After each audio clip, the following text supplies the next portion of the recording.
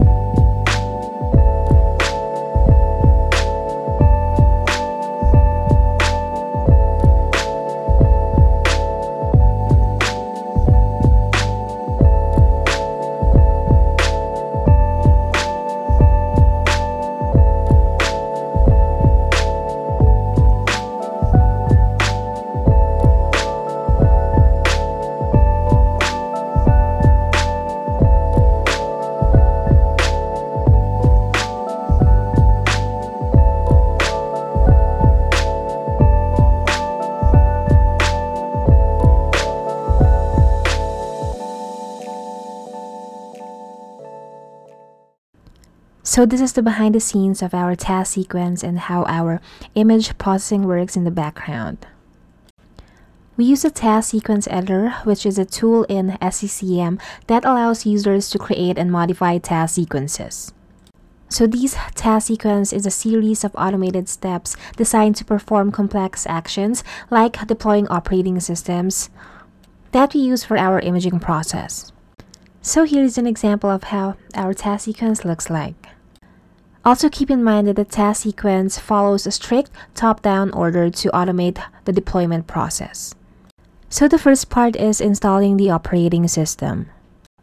First, the task sequence begins by booting the target computer into the Windows pre-installation environment, or the WinPE. Then, it partitions the disk, which prepares the hard drives for the new operating system by formatting and partitioning them as needed. Then, it will prompt us for the operating system we want to install. This is when we saw the prompt earlier when imaging the computer. And the prompt for computer name and description for Active Directory. And this is when we saw this prompt. And this will prompt for app selection. This is when we choose the different apps to install. And the last prompt is for OU selection. This is when choosing different departments for the computer. Next is it will install the operating system depending on your choice. And after the OS was installed, it will create a local administrator account depending on the operating system with the local admin password that you've set up. The local admin account is for the IT team to be able to access the computers just in case it falls off the domain. And the last step for this part is for the computer to join the domain. In task sequence, the order is critical. Steps are processed in sequential manner, and the order in which they are added significantly impacts the entire deployment. The next part is installing the driver package for the different make and model of computer. As you can see in here, we have different make and model of laptops that we are migrating to Windows 11. And it's really important that the correct drivers for the hardware components are applied to ensure proper functionality of the system. And the same goes for the computers that will be installed with Windows 10 1809 operating system. The next step is installing the SCCM client agent. Every computer in our company needs the SCCM client agent installed. And once it's installed, it will reboot the computer. The next step is to update the Active Directory computer with the correct description. From the information that was entered in this prompt, task sequence will update the computer description on Active Directory from what you entered in here.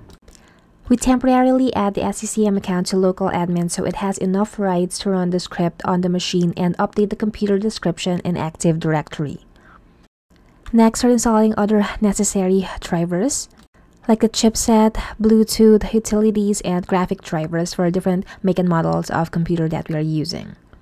Next step is the common applications that we install on the computers.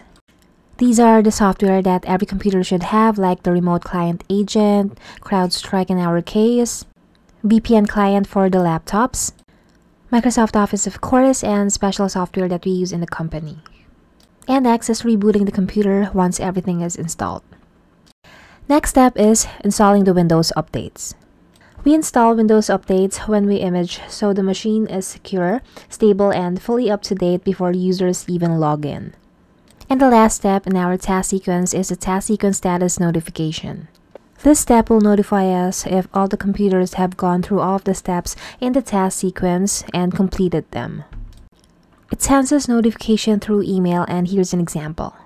On the email, it will include the hostname of the computer that completed the imaging process, and it will be sent to the distribution list for our IT team.